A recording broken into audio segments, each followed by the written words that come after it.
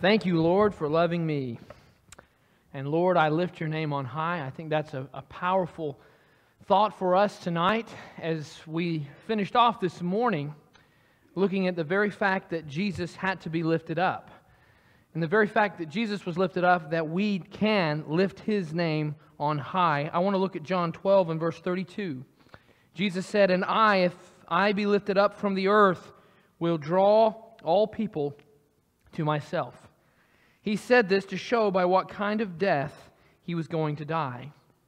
The passage we looked at this morning was also from John chapter 12. At the very end of the lesson, we talked about how Jesus represented the seed that had to die in order for us to be able to be a part of the plant. We actually find that, we just read verse 32, look at verse 23. Jesus answered them, "The hour has come for the Son of Man to be glorified. Truly, truly, I say to you, unless a grain of wheat falls into the earth and dies, it remains alone. But if it dies, it bears much fruit. Whoever loves his life loses it, and whoever hates his life in this world will keep it for eternal life. If anyone serves me, he must follow me." You know, when we look at this concept of the seed, we saw this morning Paul's analogy represented the blessings that God has blessed us with is what we sow in the lives of people around us. Jesus' analogy to the seed comes from the parable of the sower. And I'd ask you to look at Matthew chapter 13. And so, if you will, let's turn to Matthew chapter 13 at this time. We'll look at what Jesus was referring to when He talked about the seed. But before He speaks about it, we understand that He represented it perfectly. The fact that He was willing to die to Himself, be buried, and rise again. And that's how we can lift His name on high today. In verse 3 of Matthew 13, it says, "And He told them many things in parables, saying," them being the crowd, in verse 2, "A sower went out to sow. And as he sowed, some seeds fell along the path, and the birds came and devoured them. Other seeds fell on rocky ground where they did not have much soil. And immediately they sprang up, since they had no depth of soil.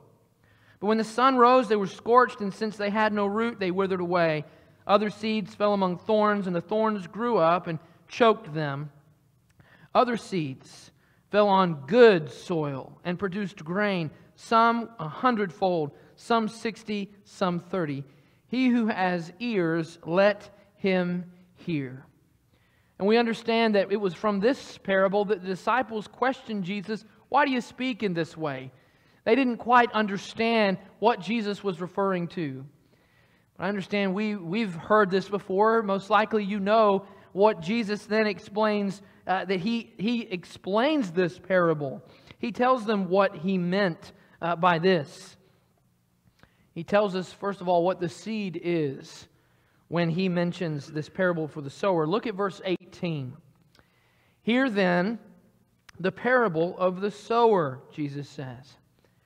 "When anyone hears the word of the kingdom and does not understand it, the evil one comes and snatches away what has been sown in his heart. This is what was sown along the path." So what is it that is sown? It is the seed. And what is that represented? It is the word of the kingdom. So when we are striving to proclaim the word of God, we are instilling seed in the life of people all around us. And we are casting the seeds around as we proclaim the gospel wherever we go, with whatever opportunity we face to uphold the truth of the kingdom. And so we are represented by the sowers here. We have an opportunity, and we must take advantage of every chance we have to proclaim the seed, the gospel message. Verse 20, "As for what was sown on the rocky ground, this is the one who hears the word and immediately receives it with joy.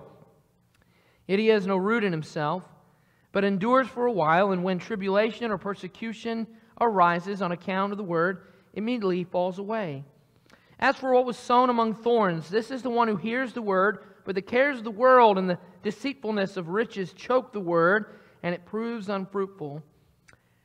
As for what was sown on good soil, this is the one who hears the word and understands it. He indeed bears fruit and yields in one case 100-fold, in another 60, and in another 30. You are the sowers. You and I are the sowers. I think sometimes we want to say, well, it's the preachers are the sowers, the youth ministers are the sowers, because that's what they are paid to do. It's the elders. They have chosen to shepherd the flock. The flock, we just come and we go. What we understand is if we are to follow Christ, we are all to be sowing the seed of the kingdom, to be sowing the gospel message, and you have an opportunity to reach people that in your life that I may never meet, that your youth minister may never meet, that your elders may never meet, your deacons may never meet, but they may meet Christ through you. Are you willing to take the time and that opportunity to plant the seed? I think sometimes we want to think that we must convert. We must be the converters, and we must have these discussions and get into these these debates, or say, you know, I don't know how to convert someone. The thing is, you plant a seed. We're here to plant a seed. Paul planted, Apollos watered, but who provides the increase? Did Paul? If Paul was the one that provided the increase, maybe the Corinthians were right when they said, I'm of Paul. And some said, I'm of Apollos. If Apollos was the one that provided the increase, maybe that'd be okay. This is Paul planted, Apollos watered, but God provides the increase, the yield. And neither he who plants or he who waters is anything but God who gives the growth. So our business, our goal is to spread the seed as much as possible. And we understand this word, the Word of God is the seed, not your opinion, not my opinion, not your favorite verse, the Scripture in its context, in its entirety. Anyone who hears, who is that? The soil. Did you notice as the sower goes around, you see this picture of sowing seed. And maybe the picture this morning of talking about my garden, I had that tiller out and I had set up rows and I had a specific place in which I was going to plant my crop. I had my son who specifically placed the seed in the exact location that his little finger decided. That's not the picture of the sower. He casts the seed out, and you see the different kinds of soil that the seed lands on. We understand that is the result of the gospel being proclaimed. You don't see a sower saying, you know what, look at that soil. I think I'm wasting my time for casting the seed on that side. You know, if we were to think that, sometimes we've looked at individuals and thought, that's not good soil. Or we've said, I'm wasting my time in trying to reach that kind of soil. We may not say it out loud. We may think it. If we think it, we're not going to do it. Notice who the good soil was. Who is the good soil? The fine, upstanding citizen, the taxpayer, the fine American. No. As for what was sown on good soil, this is the one who hears the word and understands it. He indeed bears fruit and yields. In one case, 100-fold, in another 60, and in another 30. You see, the soil is shown by what the result is. When the gospel is proclaimed, we do not know who will hear that message, and it will take hold in their understanding and their obedience. And I mention this to say, my mother, when she was a young lady, she was. I mentioned before, she did not grow up in the church. She didn't grow up in a Christian household in any way. But she's an artist, and so she started studying these art depictions about this man named Jesus, and started seeing that there's got to be something more, and so she actually got a Bible, and she started reading her Bible.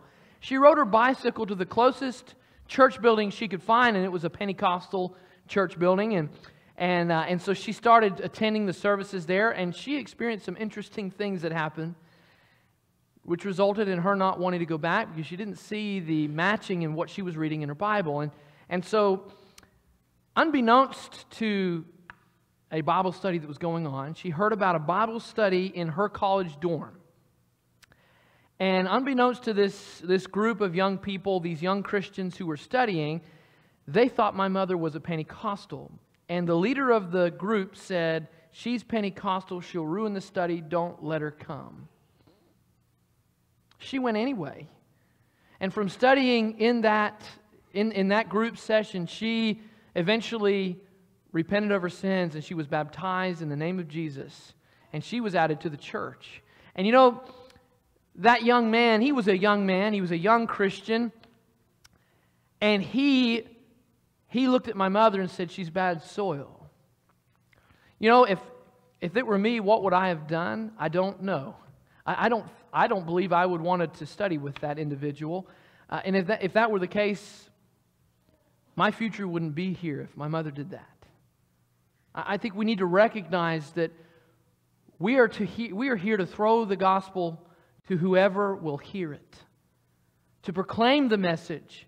It is not up to you to think whether someone will hear it or not. It's up to you to proclaim it, unashamedly and in love, so that people will hear the message of truth. And you know, we got a wonderful blessing today in seeing good soil. We got a wonderful blessing in seeing Brother Steve Brown in his life, in the celebration of that life, receiving his eternal reward.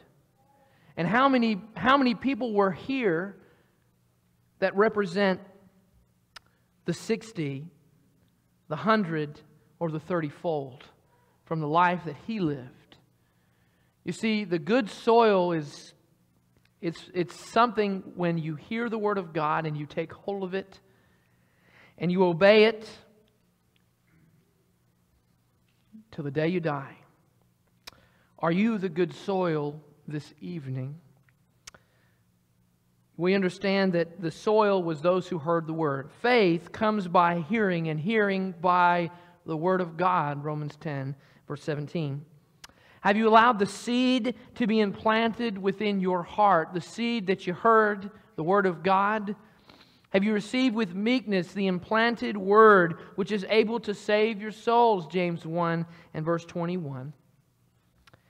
Have you been watered,